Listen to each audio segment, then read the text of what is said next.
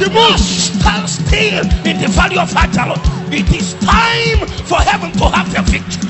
Let the warriors of heaven arise. Let the mighty men, let them come to war. Let them beat their plowshares into swords, their pruning hooks into spears for the time of war. Welcome to today's edition of the Spirit Live with Apostle Emmanuel. Jesus is alive. Wow, what a day. Today I have a very, very special message to you from the Lord Jesus Christ. And he wants me to tell you this one. He said, there is nothing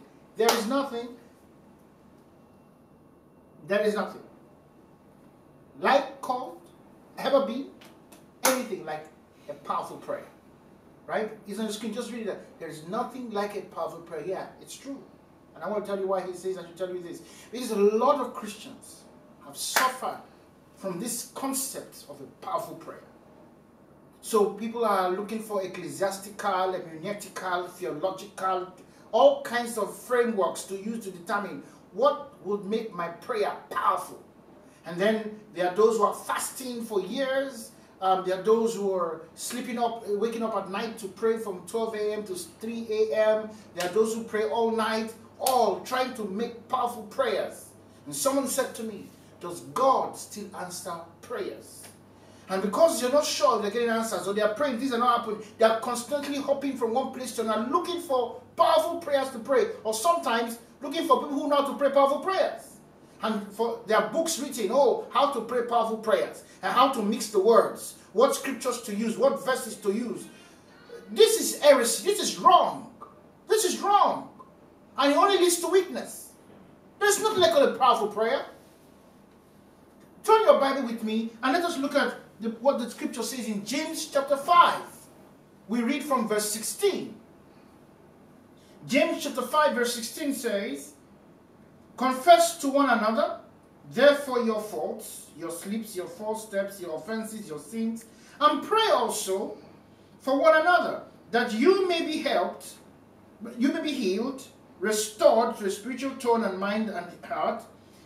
And then he says this, which is important, the B part of it says, the earnest, which is the heartfelt, which is continued, prayer of a righteous man makes tremendous power available. Dynamic power. Dynamic in its workings. Yeah, this is not just, when it says tremendous power, this power is not just about, energy or a force. This is like when you set a rocket, right? An intercontinental missile, and you aim with precision with a geolocation where you want it to hit, and you launch it from somewhere in the world to another part of the world, and that rocket goes up and goes straight to that location before it explodes.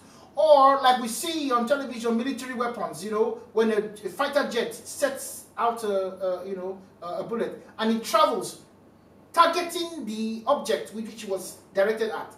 That's what it means. There is a tremendous power available, which is it has aim, it has purpose, it has energy, it has inherent capacity. It doesn't run out. It doesn't run out of energy.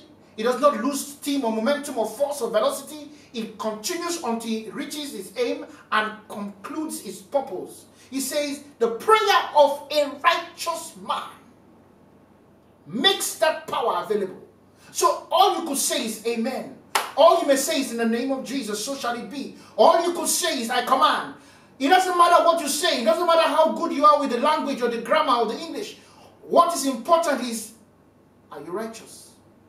And yes, you are. I bring you good news. You're righteous. Because righteousness is a gift of God. When you become born again, you become a Christian, he gives you his righteousness. That's why he said, if your righteousness do not exceed that of the Pharisees, forget it. You will not see the kingdom of heaven. But even more so, he's saying that your righteousness, no matter what it is, even if it exceeds that of the Pharisees, say, they are like filthy rags. It means that they count to nothing. Therefore, there is no works of hand. There is no actions, no activity, no combination of effort, words, actions or deeds, fasting, whatever it is you do, that will make your prayer to be powerful. Except on the day you believe that Jesus Christ is your righteousness, and that you have right standing with God, and you have received the power of attorney as a son of God, which you became the day you gave your life to Christ, to use the name of Jesus. That power that you have in his name, by his righteousness, you can now speak words and they come to pass. You can now declare the decrees of God. You can now establish a thing and so it becomes. That is what a powerful person does. Because we don't pray powerful prayers. It's powerful people who pray to the Almighty God. Join me and read verse 17 of the same James chapter 5. And I want you to pay attention to this. It says, Elijah was a human being with a nature such as we have. In other words, Prophet Elijah of all time, with feelings, affections, and a constitution like ours. In other words, everything that could affect you affected him. In fact, he ran away from Jezebel when she said, I'm going to kill you. If I don't kill, let me, swore by her, whatever, that she will kill him. And he ran away. So Elijah felt everything we could feel. However, this is what he says about Elijah. He said, and he prayed. Oh, and he prayed.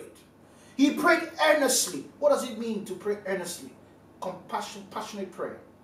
A prayer that is not surface. It's not based on just the words or speaking of the words. A prayer that is earnest, heartfelt. A prayer that is earnest, heartfelt. He said he prayed this prayer for it not to rain, and no rain fell on the earth for 3 years and 6 months. And then he prayed again, and the heavens supplied rain, and the land produced its crops. I want you to watch this short video of a prayer that sometimes people get confused about. Just watch this.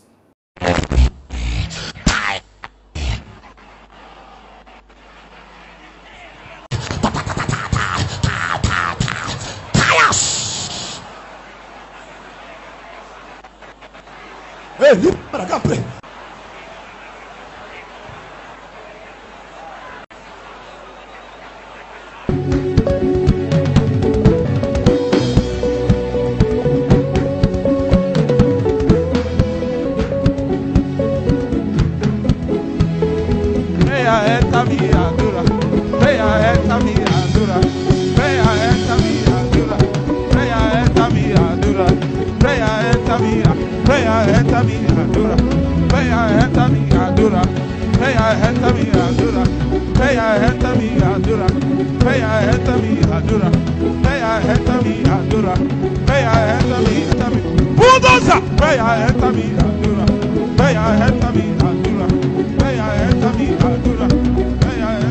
Now there you go.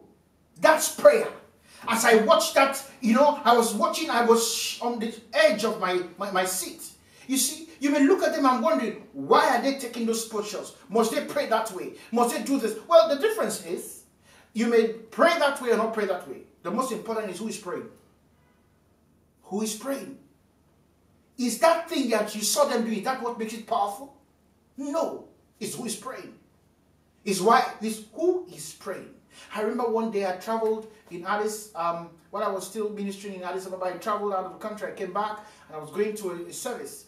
And I was tired, so I didn't do a lot of, there was not a lot of promotions and not a lot of people had heard I was coming. I said, Lord, the testimony that is going ahead of me shall be this. That the day I shall arrive, by 4 o'clock, let a sandstorm arise. And let that sandstorm send people home that they may know a man of God is arriving in their city.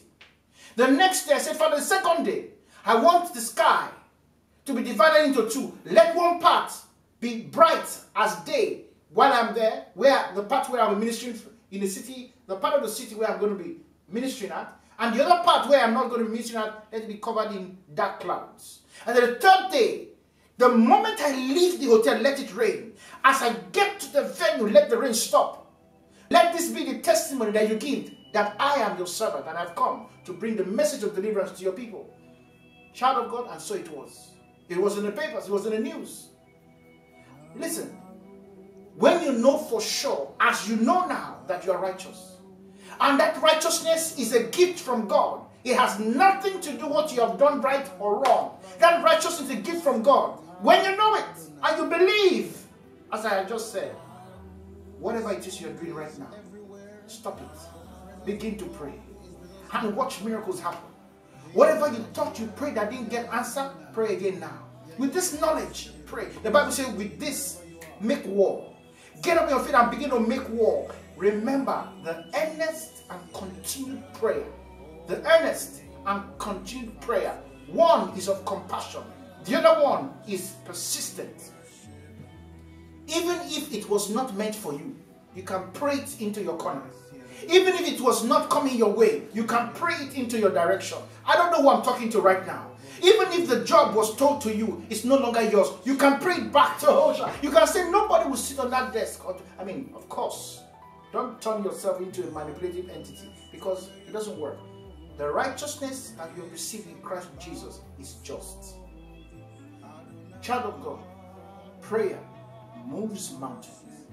No wonder there's been an attack from Satan that says prayer does not work. And I want you to see this video. Just watch this one. Watch this for a minute, and then we'll come back and see.